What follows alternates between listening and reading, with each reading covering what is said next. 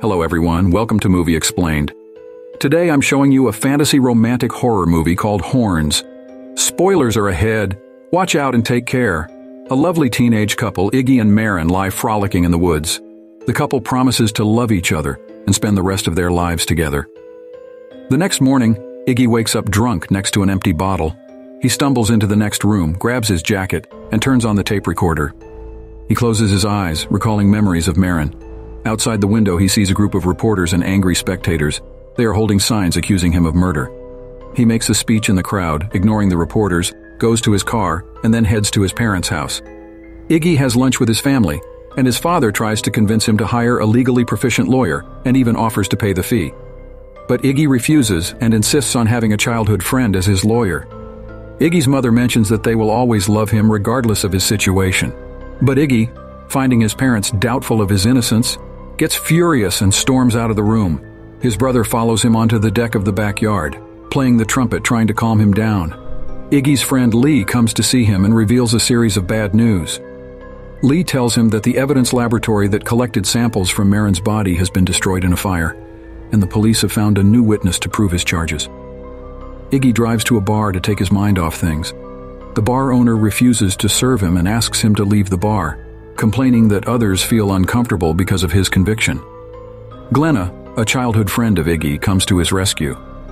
She pours him a drink and starts flirting with him. She asks him to meet after work, but Iggy refuses and tells her that it's better to be alone. That night, people gather at the crime scene for a ceremony at Maren's memorial. They pay tribute to the deceased girl, and her father gives a eulogy. He is suddenly reminded of her memory. He groans in pain for her death and curses Iggy for killing his daughter. The crowd prays for her eternal rest. Iggy listens to everything hiding in the treehouse, crying in pain. After the crowd disperses, Iggy angrily stumbles and urinates on Maren's monument. Glenna stops him and asks him what he thinks he's doing. Iggy yells that even though Maren was religious, God couldn't save her life. Glenna moves forward, trying to comfort him. The next morning, Iggy wakes up next to Glenna, realizing they clapped drunk the night before. Iggy feels a lump on his head, rushes to the mirror, and finds a horn growing on his forehead. He asks Glenna about his horn, but he doesn't get the reaction he expected. She seems to think it's quite normal. Then she asks Iggy to let her eat a whole box of donuts. Glenna confesses to Iggy that she feels worthless, and no one would find her attractive. Iggy drives to see a doctor. In the waiting room, he finds a screaming child and her mother. He requests the receptionist to arrange an appointment with Dr. Reynolds. A woman has to confess to Iggy her dissatisfaction with her marriage and her desire for the golf coach. The receptionist confesses that she wants to scream at the child's mother for the child's improper behavior. After asking Iggy about this, she screams at the mother. Iggy tries to prevent the conflict between them, but when he grabs these women's hands, he sees the scene of her seducing the golf coach in the past. Later, during the examination, the nurse confesses to Iggy that she wants to wreck her cheating boyfriend's car. The doctor asks Iggy about this. Iggy reacts amusingly when he discovers that his doctor hasn't found anything unusual about his horn. The doctor tells Iggy that the horn has a hallucinatory effect, making people tell the truth, and he will forget this when he looks away. The doctor checks the horn but is immersed in fantasy. Iggy asks the doctor to saw off his horn. The doctor isn't sure if it will work but still wants to try. The nurse makes him have a good dream. Iggy dreams about the day he first saw the lovely young Maren. She tries to catch his attention by reflecting her cross to him. Iggy falls in love with Maren the moment he sees her. Later, Iggy finds her cross in the church and takes it away. The next day, Iggy has a great time with his friends. But Eric takes defensive measures and refuses to hand over the last cherry bomb. After persuasion, Eric agrees to give the cherry bomb to the person who slides down the log slope naked. Iggy accepts the challenge. However, after sliding down the slope, he gets stuck under a log in the water. He has a hard time getting free, but all his efforts are in vain. Eventually, Lee jumps into the water to rescue his friend, barely pulling him out of the water. Eric still refuses, but Terry grabs the cherry bomb and gives it to Iggy. Later, Lee is fixing Maren's cross and asks Iggy if he likes her. Lee wants to give Maren her cross, but Iggy gets jealous and trades his cherry bomb for Maren's cross. The next day, Iggy meets Maren in the church and gives her the cross. Maren is delighted to see Iggy has finished her cross. They chat in the yard, and Iggy learns that Maren moved to the city because her mother died of cancer. Terry rushes over to them, telling them that Lee's hand has been blown off by the cherry bomb. They rush to the hospital and find out that Lee has lost his fingers. Iggy apologizes to Lee for giving him the cherry bomb, but Lee calms him down and is happy to see Marin with them. The next day, Iggy takes Marin to see a treehouse in the middle of the woods. There, Marin admits her feelings for Iggy, and they passionately kiss each other. The film tells about their life as adults. Marin gracefully dances in the treehouse, and they finally clap. Finally, Iggy wakes up from anesthesia to find a hacksaw stuck in his horn. He manages to pull the hacksaw off his horn. He is surprised to find the doctor and nurse clapping in the operating room. The doctor makes excuses for their distraction, but Iggy leaves the hospital after finding his horn still growing. Iggy visits a priest, but he is terrified and asks Iggy to stay away from him. He tells him that there is no way to remove the horn except suicide. Later, Iggy visits Lee, but strangely, Lee can't see the horn. This causes Iggy to doubt himself, thinking he might have killed her while drunk with Marin. A confused Iggy goes to see his mom, but he is traumatized when she admits she hates him for the problems he caused and wishes he would stay away from them forever. He then goes to see his father, who admits that his friend helped destroy the evidence in the lab. They get into a heated argument, and he finds out his father is disgusted by his killing of Marin. Iggy decides to find his girlfriend's killer on his own because he gains persuasiveness from the horn. A group of journalists tries to follow him, but Iggy uses his demonic powers to make them fight each other. Iggy enters a bar, and the bar owner attacks him with a baseball bat, but his persuasiveness saves him. He asks the people in the bar about Marin's killer. Everyone starts confessing their dark secrets. A man tells him that the witness was a waitress who served him and Marin the night they died. The waitress falsely accuses Iggy of dragging Marin into the car. Driven by the horn, the bar owner sets the bar on fire and burns it to ashes. Iggy finds a ring in his car, which he plans to use to propose to Marin. A brief memory appears when he wants to propose to Marin. Iggy heads to the restaurant where he finds a despondent Marin. Marin tells him that she's moving to Los Angeles and wants to break up because she wants to explore her own life. An angry Iggy makes a scene and storms out of the restaurant. He gets in the car and drives away immediately. The next morning, the police find Iggy in the car and ask him when was the last time he saw Marin.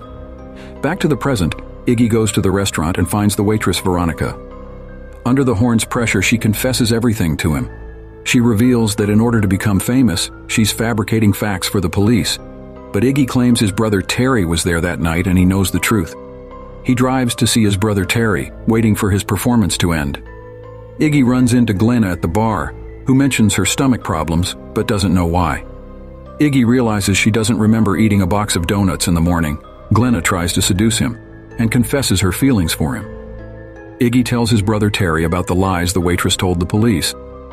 Terry admits that Marin left with him that night, and she asked him to drop her off in the middle of the woods. Terry waits for her in the car, but wakes up the next morning beside a bloody rock. He gets scared, goes to look for her in the woods, and finds that Marin is dead. Fearing the consequences, he throws the evidence into the river.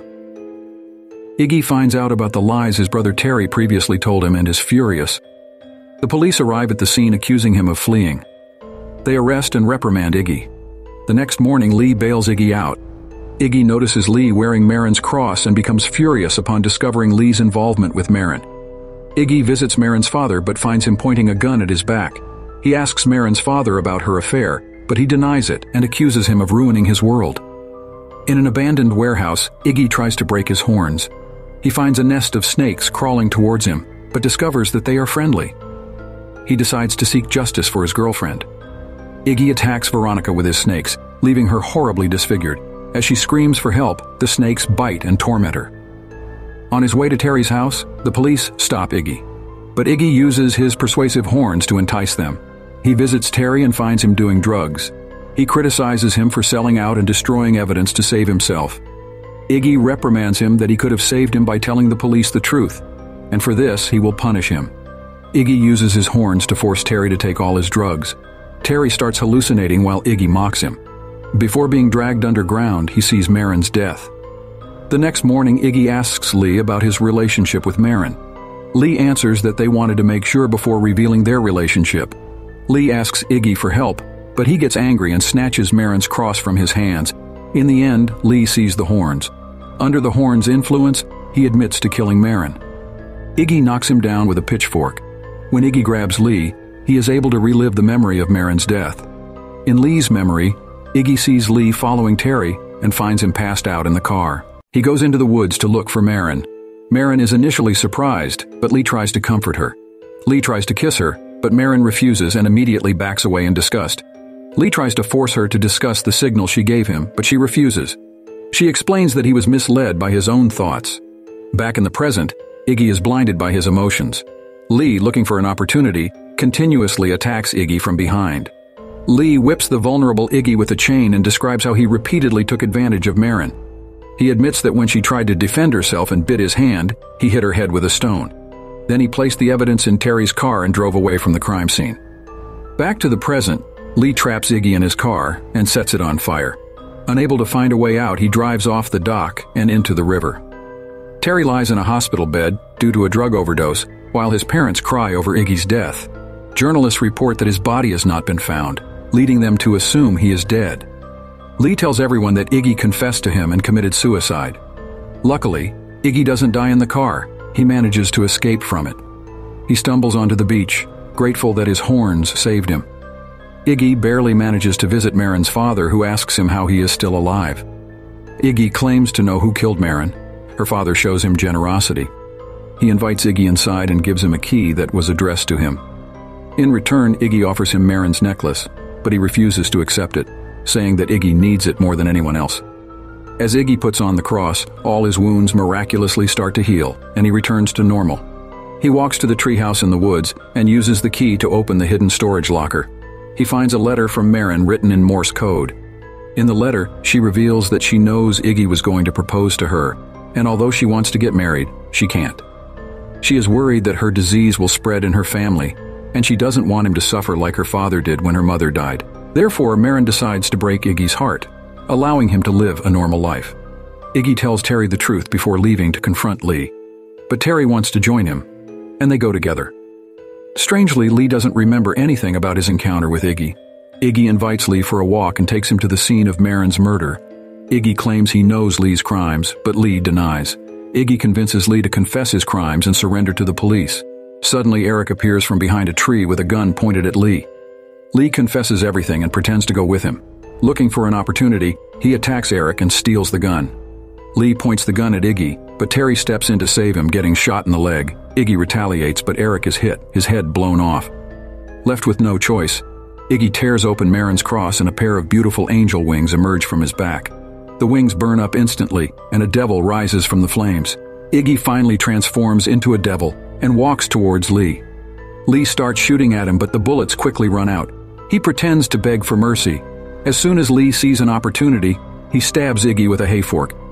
Iggy falls to his knees. Iggy manages to gather all his strength, impales Lee with his horns, and then throws him away. Afterward, snakes appear around Lee, devouring his insides. Iggy dies beside the treehouse. Terry comforts him as he turns to stone. In the end, Iggy avenges his girlfriend's murder and punishes the killer. Iggy manages to deliver justice for his girlfriend just as he promised himself. Every devil is a fallen angel from heaven, and Iggy was chosen to become a devil to avenge his love. Finally, the beautiful love story of Iggy and Marin comes to an end. Subscribe to watch more videos like this, turn on notifications, and leave a like. It really helps the channel out of difficulties. Thank you for watching.